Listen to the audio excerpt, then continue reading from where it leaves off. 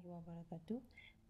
In this video, I'm going to talk about addition and multiplication of two vectors. So let's say you have this two-dimensional vector, vector A, and another vector, which is also two-dimensional, which is vector B. Then A plus B can be obtained by adding the components separately, so A1 with B1 and then B2 with A2, so it is given by this formula here. So similarly, if you have a three-dimensional vectors, the same pattern, the same idea will follow. So you will add the components accordingly. So this is the first component of vector A, so you add up with the first component of vector B, the second component of vector A with the second component of vector B, and finally the third component of vector A with the third component of vector B. So this is given by this formula. So what if you have a subtraction process? For example, you have vector A minus vector B. So in this case, if you have vector A minus vector B, this is the same as having vector A plus negative of vector B. So because of that, then this will become A1, A2, A3 plus, so here you will have negative B1, negative B2, negative B3. So it is the same process. When you want to add up two vectors, you will just follow the same process which is given in this purple box here. Next, let's talk about the multiplication of a vector by a scalar.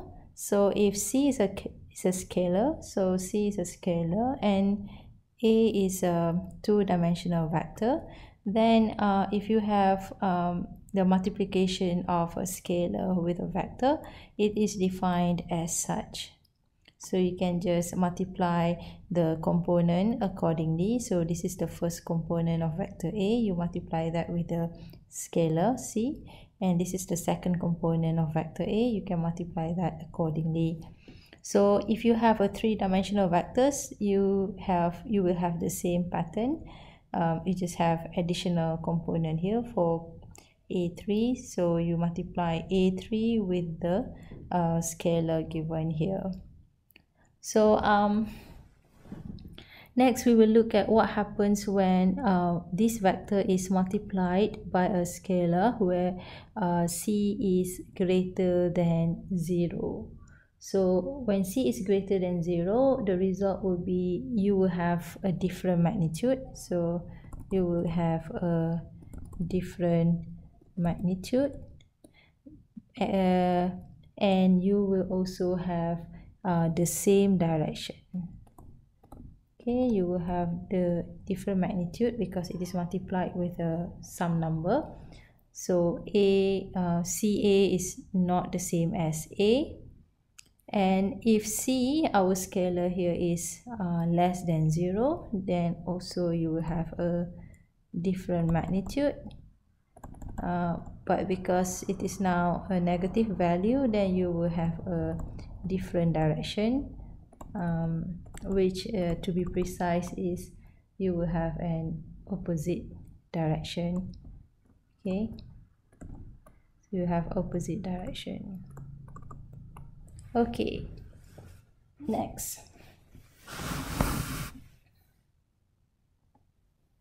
Okay, let's talk about example 9.4. This is just a simple example to illustrate the idea of vector addition and multiplication. Okay, so here we have a three-dimensional vector, vector A, and B is also a three-dimensional vector. So we're going to start off with finding the magnitude of A. So we're going to start off with finding the magnitude of A.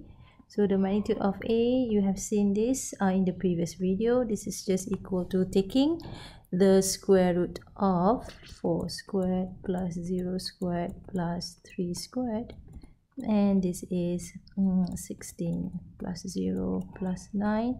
This is equal to square root of 25, and this becomes 5 unit. Okay, next a plus b. Okay, let's talk about a plus b, vector a plus b. So vector a plus b.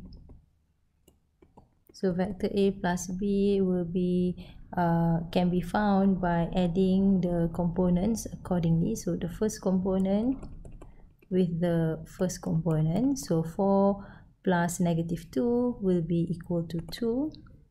Next, 0 plus 1 is 1. 3 plus 5 is going to be 8. So that is the result for this one, for a plus b. Next, let's look at a minus b. So vector a minus vector b, this is equal to having 4, 0, 3. The first vector is vector a plus the negative of vector b, so that will be positive 2, negative 1, negative 5. And then you can just add up the components accordingly. 4 plus 2 will be equal to 6. 0, negative 1 is negative 1. 3 plus negative 5 is negative 2.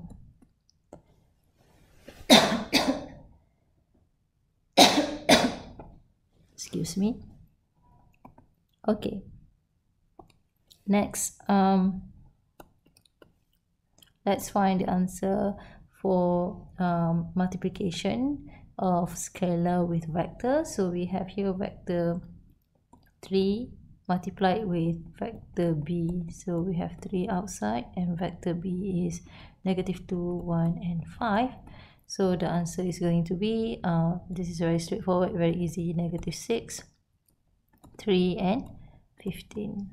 Okay, and then finally we have some multiplication process and also addition process combined together. So now let's talk about vector 2a plus 5b. So this is equal to 4, 0, and 3 plus 5, and vector b is negative 2, 1, and 5. So we can just simplify that to be 8, 0, and 6 plus negative 10, 5, and 25. So next, 8, negative 10 will be negative 2, 0 plus 5 is 5, 6 plus 25 is 31. Okay, so now we are done with simple example. Now let's look at some properties of vectors. So if a, b, and c, they are all vectors, and c and d are scalars, then we have the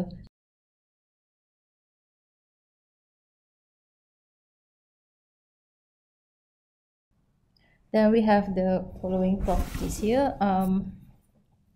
So basically, the first one is you can switch the place. So you have addition process. So a plus b will be equal to b plus a. So this is commutative. And then next, when you have a plus in the bracket b plus c, you can actually switch the position of the bracket, and this is actually being associative. Next, if you have vector 0, so a plus vector 0, you will get the answer a itself, so it doesn't change. Next, if you have a plus negative a, so the result will be a vector.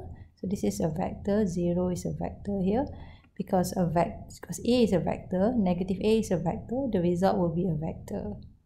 So it is not a number, it is not just simple number 0, but it is a vector which can be represented as 0, 0, and 0. Okay, next, if you have scalar c, so ca plus b, so that can be equal to ca plus cb. So this is being distributive. Okay, so this is a an example of distributive property. Next, this is also distributive property. You have C plus D. These two are scalars, and you can separate them. You can evaluate them accordingly by first distributing C to A and then D to A. Next, you have this property CDA is equal to C and DA. So this is being associative. Okay, so this is associative. And then if you multiply the vector with 1, so this is a scalar, so you will get back the same vector, which is vector A. Okay, right. So I think I'll just stop here. I'll see you in the next video. Thank you very much for watching.